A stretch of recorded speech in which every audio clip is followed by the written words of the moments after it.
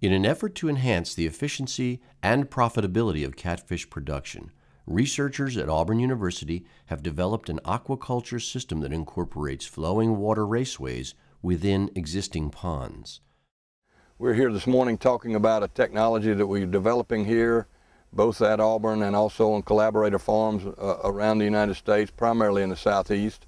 We call it in-pond raceways, where we take traditional ponds and we apply some new machinery, if you will, in such ways where we can gain greater levels of efficiency and hence productivity and profitability over traditional management systems.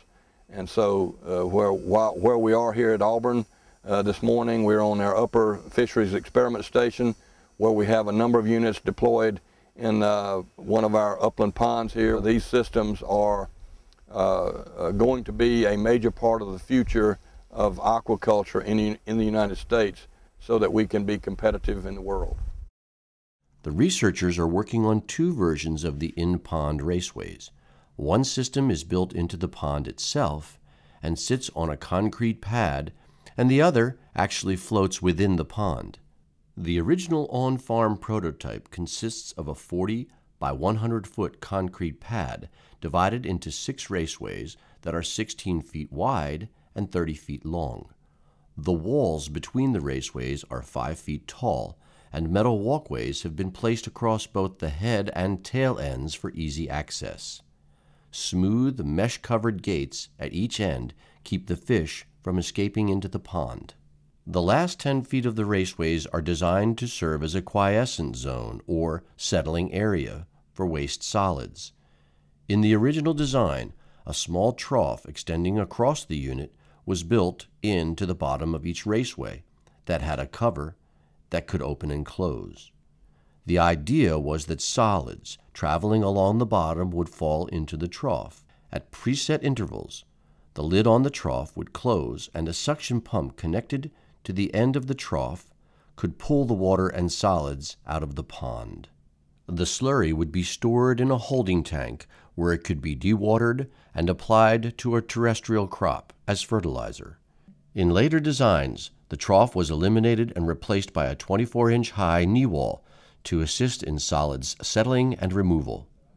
Removing waste solids generated from fish in the system significantly reduces the amount of waste that needs to be processed by the remaining pond volume and allows for higher feeding rates and greater production efficiency. Originally, the water movement through the systems was provided by large paddle wheels placed at the front of the raceway. These paddle wheels had 6 panels that measured 4 feet by 8 feet, turning at 1 RPM, driven by 1/2 horse-drive motors. They could exchange all of the water in the raceways every 4 to 5 minutes. In addition to the paddle wheels, high-volume, low-pressure blowers were installed to maintain adequate dissolved oxygen during the nighttime hours. Researchers are moving away from these types of paddles because they are more costly to maintain and only served a single function. The paddle wheels have now been replaced by what are called whitewater airlifts. The airlifts are constructed of 3 major parts: a blower, special diffuser hose formed into a grid, and a deflector hood that directs the water flow. The blower supplies air through the manifold to the diffuser grid, which creates bubbles. The bubbles rise, hit the deflector hood, and the air and water mix is directed forward through the length of the raceway cell. The benefit of using the airlift is that it performs 2 functions. It moves the water through the units and adds oxygen at the same time. The blowers are very efficient and can run on very little energy. Because the airlifts operate 24 hours a day, a reliable source of power is a critical element, and an auto-starting generator is required. Energy requirement is constant, but it's relatively low in terms of the horsepower required. We actually use less energy per unit produced in this type apparatus than we do using open pond or traditional pond technologies.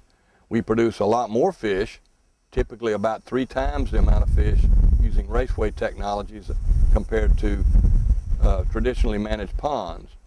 but because we produce more fish, we also use more energy, but the energy used per unit is significantly less. In fact, almost half the amount of energy is required when we use Raceway technologies as opposed to the traditional pond management. The raceways are situated along the side of the pond, and a long baffle is placed down the center of the pond. This baffle, made of thin plastic, forces the water to travel around the entire pond before re-entering the raceway. Additional airlifts can be added in the corners of the pond to assist with the circulation, and the mixing of the pond water facilitates the waste assimilation. The airlifts bring water from the lower levels to the top, ensuring that all of the algae are exposed to the sun. This enhances oxygen production and ensures that the whole volume of pond water can be used in the waste reduction. It takes about 4 to 5 acre-feet of water to support each raceway. This pond is 6 surface acres and is 5 to 8 feet deep, supplying about 36 acre-feet of water for the 6 raceways. The second type of in-pond raceway conceived by Auburn is the floating raceway. It operates in a similar manner to the fixed raceways, but does not require draining the pond during construction or any pond alterations. They can be placed in the pond by a boom truck or launched from a trailer, like those used to carry a pontoon boat. The prototypes in place at several commercial catfish farms are 5 feet deep with 1 foot of freeboard, 16 feet wide, and 40 feet long. Looking at the raceway out of the water, you can get an idea of its size. The structure above the man's head is an expanded aluminum walkway. The floating design uses a plastic membrane stretched over an aluminum or PVC-coated wire mesh frame. This provides good structural rigidity and light weight. Once placed in the pond, the floats integrated under the walkway keep the raceway at the right level. The Whitewater Airlift features a 1.5 horsepower blower connected to a 3-inch PVC air manifold running around the base of the unit. Multiple diffuser hose sections extend 42 inches across the opening of the manifold. The fish confinement gates are made from PVC-coated galvanized steel mesh. The floor is corrosion-resistant rolled sheet aluminum. Having multiple raceway cells allows the farmers greater inventory control than is possible in open pond culture. The systems that we're demonstrating here with the raceways allow us to have a known inventory of a single cohort, a single size group. And when we put them in, we put in 6,000 or 60,000, if one of them dies, we see it. And because we can put a bird net over the top of this kind of system very cheaply, we don't have to worry at all about bird predation on these animals. Likewise, when we're putting in a single size cohort, we completely eliminate the passivity, or the one fish eating another opportunity that is very prominent in mixed batch or multi-batch systems and traditional open pond systems. Multiple raceways also allow the farmer flexibility to grow several sizes or species concurrently. By staggering the size classes, it is possible to have numerous annual harvests which provide good cash flow and reduce risk. There are 2 types of risk with the in-pond raceway system. The first deals with the electricity that powers the air pumps. Air pumps are the heart of the system, flowing the air through the water and creating the current, getting the oxygen to the fish in the system. If this electricity should cease, then we have a real problem, because a fish will not survive very long without this electricity and airflow. So we have a backup generator, which is a necessary part of the system to reduce this risk. The second risk are the waste and the uneaten feed that flow through the system into the pond environment, which needs to clean up the water before it flows through a second time. And to reduce this risk, we use a staggered production system where we put small fish in one cell, medium fish, and large fish, and together that combined weight of fish will be less than what the pond environment can handle. By handling it, I mean oxidizing the waste so that the water is clean for the next pass through. So we can reduce risk two ways: backup generator and also staggering our production and never having all the fish biomass at one time. The raceways are started with 1/4 pound fish called stockers at a rate of 4 to 7 fish per cubic foot. The target harvest weight for these fish is about 2 pounds. It is also possible to split one of the raceways into 2 sections, where these smaller stockers can be produced. Small 4 to 6 inch fingerlings are stocked into this section at 20 to 50 fish per cubic foot. Having stockers on hand and easily accessible increases production efficiency because the next crop of fish is already on site.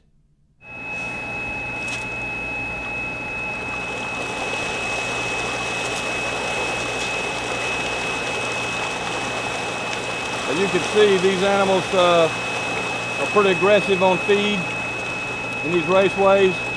You can also probably notice the dark color.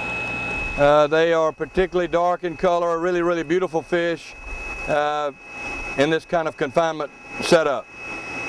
Not very much feed, if any, escape this system. If you might notice on the downstream end, we have a little bit of a feed skirt there that retains the feed particles. We use a floating extruded pellet that the animals are very able to get before it tries to escape the system. The main ingredients in catfish feed are soybeans, corn, wheat, and a vitamin and mineral package. Feed conversion in raceways is generally better than in open ponds.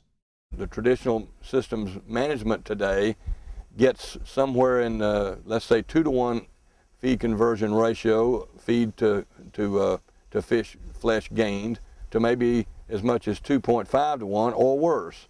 Whereas in the raceway work that we've done so far, we're looking at numbers that are down around 1.5 to 1 or maybe even 1.3 to 1 in most of our trials. Having the fish confined to one area also makes it easier and less expensive to treat the fish if they get sick. When a group of fish reaches market size, they can be harvested by just a few people. Crowding bars are placed into the raceway. The crowding bars are used to concentrate the fish so they can be scooped up with a basket suspended from a boom truck. The fish are loaded onto the truck, which has several water tanks, each supplied with oxygen, and the fish are then transported to the processing plant. Production in the fixed and floating raceways has been in the range of 10 to 15 pounds of fish per cubic foot of raceway volume. This equates to 20 to 25,000 pounds per acre per year. In addition to the fish produced in the raceway, other filter feeding fish, like tilapia and paddlefish, can be grown in the rest of the pond. Including both the fish in the raceways and the fish in the open pond, it is possible to produce 25,000 pounds per acre or more. Designs for the raceway are evolving. As more producers adopt this technology, many will modify the systems with hopes of improving their efficiency and reducing the cost of producing fish. The latest on-farm designs use pond levees as the baffle around which the water must circulate. This design incorporates ideas from both in-pond raceway and split-pond technologies. The farmers are trying to minimize the costs associated with retrofitting ponds to take advantage of this technology. One 2-cell unit uses a plastic membrane draped over a fence to form the walls and floor of the raceway. A wooden walkway along the top of the posts gives the farmer access. The raceways are 16 feet wide, 80 feet long, and 4 feet deep, and cost considerably less to construct than the concrete versions. The farmer expects that this $25,000 investment will yield 125 to 140,000 pounds of fish per year and can be paid for within 2 years. So as you can see, after looking at these images and video, we're talking about advancing the technology from traditionally managed aquaculture ponds to more mechanized production where we can be more competitive and stay competitive as we go forward. We are not just talking about producing more fish. We can produce more fish just by adding acreage, but we are producing more fish a great deal more efficiently rather than doing the same old way, getting the same old results.